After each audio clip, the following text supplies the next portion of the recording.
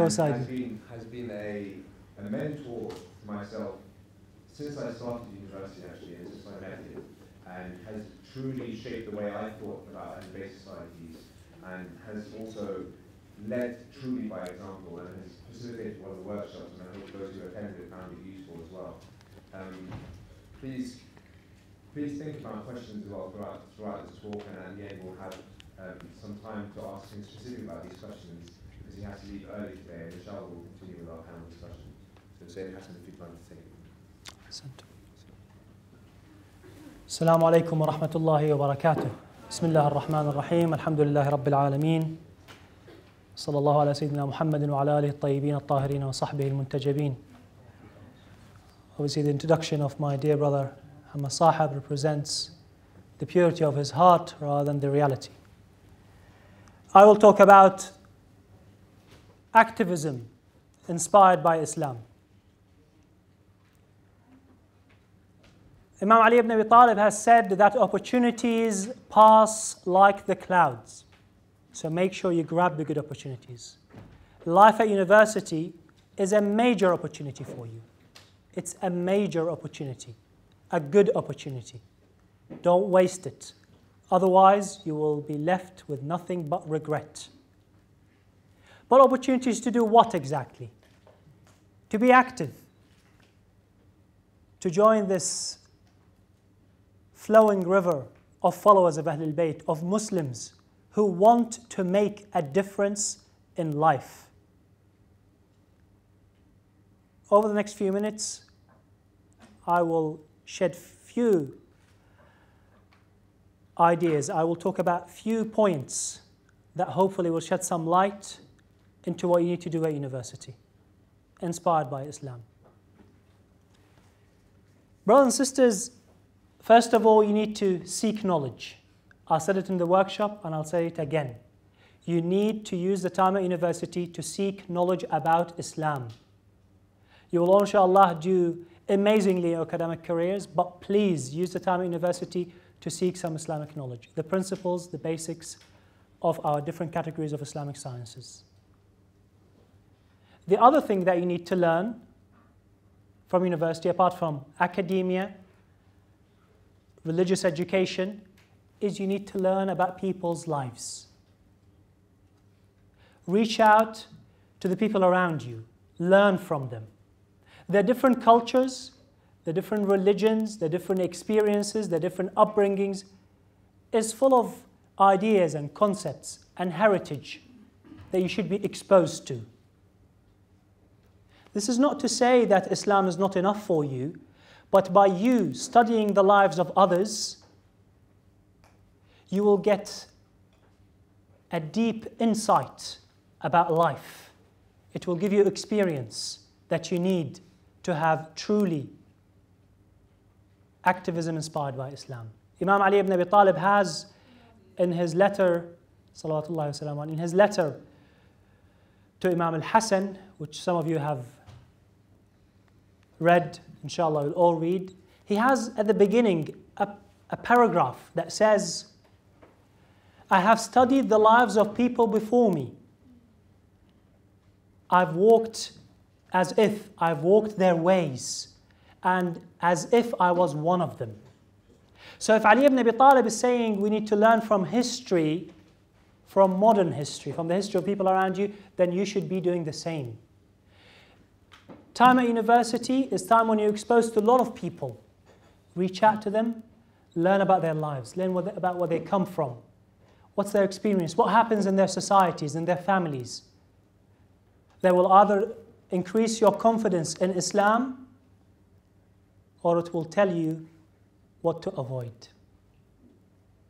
So academia, Islamic education, and learn about life from people's lives. And for this, of course, you need to mix. You need to mix with people. You need to be proactive. You need to reach out to fellow Muslims and non-Muslims. Don't expect people to come to you. We want you to make difference at university and beyond. Don't expect people to knock on your doors. You have to reach out. You have to have this courage of coming out of your comfort zone your AhlulBayt society, in which all the members are with you on the same wavelength, and they're all your friends and probably your neighbors. You need to come out of this and reach out, challenge yourself. Go and knock on other people's doors. We need you to join the Islamic societies. I repeat, we need you to join the Islamic societies, not AhlulBayt societies. Join AhlulBayt societies and go and be members of the ABSocs as well. If you want to make a difference to people's lives, you have to be with them. Not as an agent, you don't have a hidden agenda, you don't want to convert the world.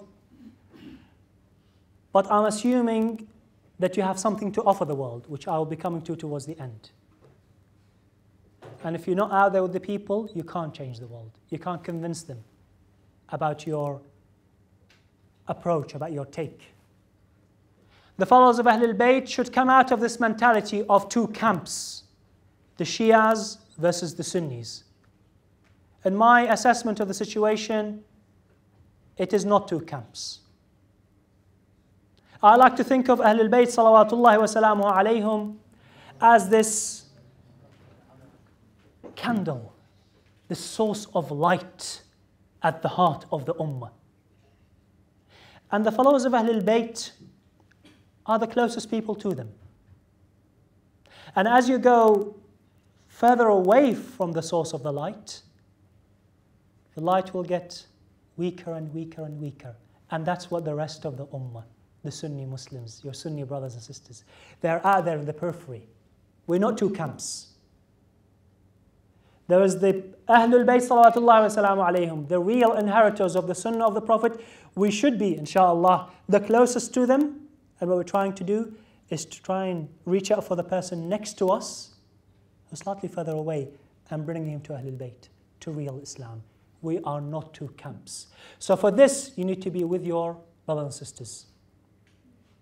And don't talk to me about the few Wahhabis or the few extreme Salafis who keep attacking you. There is an ocean of Muslims who are just waiting for your hands to extend to them and say we are brothers and sisters. And also I want you to join the Islamic Society and join other societies. Let AhlulBayt Islamic Society be your platform in which you move outwards to people. You use your network, the support that you have, the community, the ummah that's behind you, under the leadership of the Hawza, the most noble institution we have. Under its leadership, you can move out from this platform to reach out to non-Muslims in their societies. Look for societies who serve a noble cause. Blood donation, bone marrow donation, feeding the homeless, poverty across the world, pollution, renewable energy. Look for noble causes. Look for societies who serve them and join them. The measurable outcome should be, after your 3 years at university, 4 years at university, is that people will remember you. They will remember the followers of AhlulBayt, the Muslims, as part of society, as an active part of society. They'll remember your good character. They'll remember your positive influence. And I hope I live to see people saying, not only we had Muslims with us in these societies to find noble causes, Muslims led society to reach these noble causes. Not just joining, start by joining. Let people find you, followers of AhlulBayt, across society. Inshallah, one day, it doesn't matter you're a minority, I don't care. It's not the majority of the people who change the world. It's not. It's never been. Read history, study it. Even revolutions, they were never done by the majority of the people. Even the people of Egypt, when they came out to the street, the assessment is maximum there was 4 million people in the streets of Cairo. The population of Egypt is over 80 million. 5% of the people took to the street, 95 were at home watching TV. So don't tell me we're a minority. Go out there. and help fix the world. The soldiers of Imam Mahdi, salawatullahi wa salamuhu alayhi, the soldiers of Imam Mahdi are those who are ready to help him in his mission to fix the world. How could you fix the world if you have no idea what sort of problems are out there? If you want to really prepare for the reappearance of the Imam, if you want your activism to be truly inspired by Islam, use the AhlulBayt Islamic Society platform to reach out to fellow Muslims and fellow non-Muslims and serve all different noble causes around. Hopefully we'll start by helping. I'd love to see you all leading, inshallah. Thank you very much for listening. Wassalamu alaikum wa rahmatullahi wa barakatuh.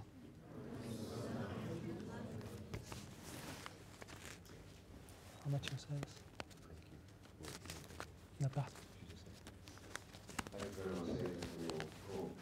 I think we can just take some questions, and then we'll take one or two, and inshallah we'll try and answer them together. Yeah, please, brother. Sayyid, why should we bother working with people who don't like us and who don't want us to be around them? You know, we mentioned about the ISO. Clearly these individuals who are behind the ISO hate us. Let's be honest, speaking amongst ourselves. So why should we always have to compromise and always suck up to these people? Why don't we do our own thing and see what happens from that? Okay. Should we just take another question before we answer? Brahim. Any other questions before that? Was everyone waiting to answer for this question? Okay. Okay, that's fine. We'll have time, inshallah. It's not a problem. We have time. So the question is, why do we have to be with people who don't like us? Obviously, I heard a few people saying, let's just dissolve AhlulBayt Societies and join ABSoc, and I said, don't. I'm not a man who's going to compromise his work. Yeah? No one's asking you to shed your identity or let go of what we worked hard for years to establish. What we're saying is, number one, go out and do your things with the concept that, trust me, most people around you don't actually hate you. There is a minority of people who are influential, who will talk about you and change people's perception about you. If you don't join them in the Friday prayer, if you don't break your fast with them, this minority will become a majority. So don't compromise your work. Do what you want to do. Lead. In fact, this is what I always said. The programs of AhlulBayt Societies should move on from discussing history, even though history is very important, but you should find a practical application. AhlulBayt Societies should be leading in discussing what the brother said is our own thing. We should be discussing poverty around the world, freedom in journalism, freedom of speech, transfer of information, equality in society in Britain. We should be doing this. Sunni brothers, people who you might think some of them are influenced traitors, will join. But you have to reach out with them. You have to break your fast with them. You have to pray with them. Not with a hidden agenda, but to show them the good nature of what we really have of good character and savior to the world. Just to add to that, I think if you speak to some of the brothers in society, sisters in society, there might actually be some examples of where some societies, they started off a lot more like enemies and felt that kind of very tense atmosphere, and over the years that's changed because of the individuals that have become closer to us. And you found that the societies have changed because, like, say, it's that the minorities don't become majorities, they become even smaller minority as well. We have another question there, Sister. This is actually not a question, it's actually speaking from my experience. I actually joined ABSoc and I've become her sister, and I managed to stop events happening which would speak badly against AhlulBayt. صلوا على محمد وآل محمد. In that case, I've already seen you leading then. And I think it's more difficult in some places than others, and I appreciate that. I think every place is very unique and very different. But I think it's the concept that Sayyid's talking about that we need to work towards. So can I get another question? We see quite a lot of activism within the AhlulBayt Societies, and mashallah, it's really developing through time. But it seems that straight after university, that sort of activism slows down quite a lot throughout, because our institutions don't seem to be there. What do you think about this? And specifically from the brothers and sisters angle, you see, I don't know, in this room, 60% sisters, maybe even more, and maybe even the society. But then when it comes to after, you don't have that. So what do you think we need to do to try and ensure that this activism and the strength of the whole community can be a leverage going forward in the community? Okay. So the question is, Brother Muqdad is saying it's excellent, progress is being made in AhlulBayt societies. Students are, alhamdulillah, taken to a different level. But Brother Muqdad's point was about what happens after university. We seem to just disappear. You're absolutely right. I like to think of it as it was the case, because we are starting to form channels in which professionals do give back to the community. Myself and Mustafa Field, we formed the Social Development and Revival Foundation, and we're trying to make it as a channel to help brothers before university get ready for university, training leadership skills, and also post-university, we have a professional leadership course happening, inshallah, for professionals. Sorry, students, professionals only. And inshallah, of course, yeah. The course is for brothers and sisters. And also we're trying through the channel, so the foundation, to channel Muslims' professional activities to give back to mainstream society, to develop society. But you're absolutely right. It's a small step. I ask for Allah's blessings on it, inshallah. Can I just quickly add that, I'm shameless promotion here, sorry, but you could join the Islamic Unity Society, which caters more professionals beyond university. Excellent. So I repeat that. You could join the Islamic Unity Society to channel your activities once you're professionals. The Shia professionals of London are out there for networking. So we're making slow progress. Inshallah, we'll catch up with the students. Just to add that we're launching ABSoc alumni as Yeah. well. MSC is already leading ABSoc's alumni. So if you're out there, you'll be inshallah helped and directed. Any more? Afwan. Yeah, we also have the same thing. We have. I was just going to say, like, I don't think Muqdad would have asked that question if he knew. Sorry. I think in general, with the ABSocs, I think it's not that difficult to bring back the alumni into your ABSoc, to give back in a different way, or to even partake in the activities that you have going on. They can be part of your team again. I know they've left university, but there is no rule to say that they can't help you out unofficially. Ahsan. So professionals could give back. I think the main vision is, whether it's the IOS or the alumni or the Social Development Foundation or coming back, is to have the right vision. The right vision is use Islam as a platform, as a foundation, and reach out to mainstream society. Look what the problems are, present this religion as a solution-based religion, not just as religion which has rituals and prepares you for life after death. That's not what Islam is. Islam does prepare you for life after death. Islam does have rituals that we are immensely proud of, and we won't let go of it no matter what people say. But also this religion has solutions, has answers. We need to be with the people out there, find what the problems are, find the inspirations that Islam have, and give it there. Muhammad Baqir Al-Sadr made an attempt back in the 50s, when he wrote his books, Our Philosophy and Our Economy. We should be following the same footsteps. We should be looking at Islam, what are the problems of society around us, and help provide answers. Maybe we won't get there next year, but hopefully through different channels for students and professionals, this is the direction you're looking into. This is world poverty, this is renewable energy, this is financial model. This is family values, which are lacking in Britain. 25%, 20% of children in the UK live with single parents. How could I take something from Islam to help these people? So this is the vision. Whatever the channel is, professional students, this is your vision. Inspired by Islam, solution-based religion. think I should stop here. Thank you very much. Wassalamu alaikum. Thank you.